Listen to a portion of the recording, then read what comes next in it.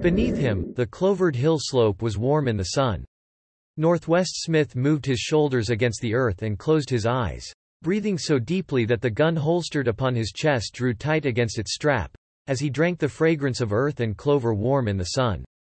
Here in the hollow of the hills, willow-shaded, pillowed upon clover and the lap of earth, he let his breath run out in a long sigh, and drew one palm across the grass in a caress like a lover's. He had been promising himself this moment for how long? How many months and years on alien worlds? He would not think of it now. He would not remember the dark spaceways or the red slag of Martian drylands. Nor the pearl-gray days on Venus when he had dreamed of the Earth that had outlawed him. So he lay, with his eyes closed and the sunlight drenching him through. No sound in his ears but the passage of a breeze through the grass, and a creaking of some insect nearby. The violent, blood-smelling years behind him might never have been.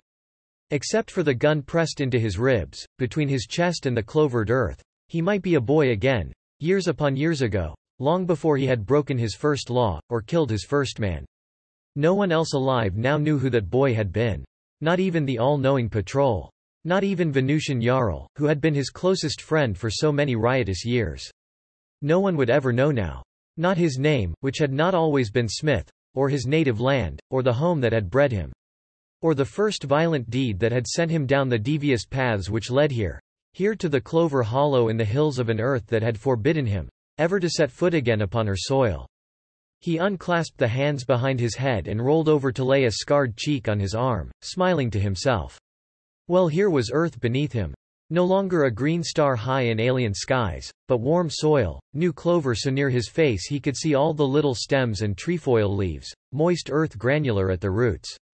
An ant ran by with waving antennae close beside his cheek. He closed his eyes and drew another deep breath. Better not even look. Better to lie here like an animal, absorbing the sun and the feel of earth blindly.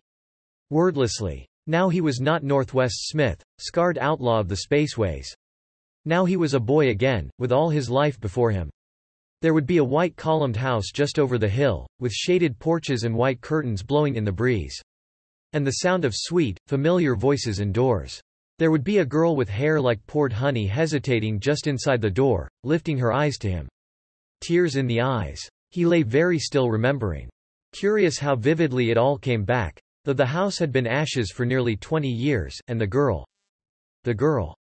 He rolled over violently, opening his eyes. No use remembering her. There had been that fatal flaw in him from the very first, he knew now. If he were the boy again knowing all he knew today, still the flaw would be there, and sooner or later the same thing must have happened that had happened 20 years ago. He had been born for a wilder age, when men took what they wanted and held what they could without respect for law. Obedience was not in him, and so, as vividly as on that day it happened, he felt the same old surge of anger and despair. 20 years old now.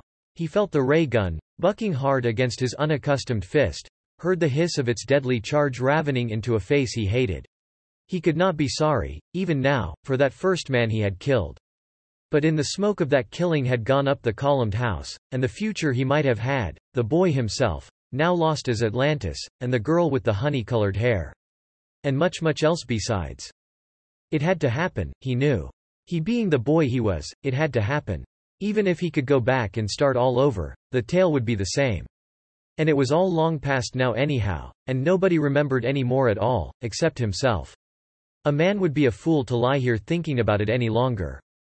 Smith grunted and sat up, shrugging the gun into place against his ribs.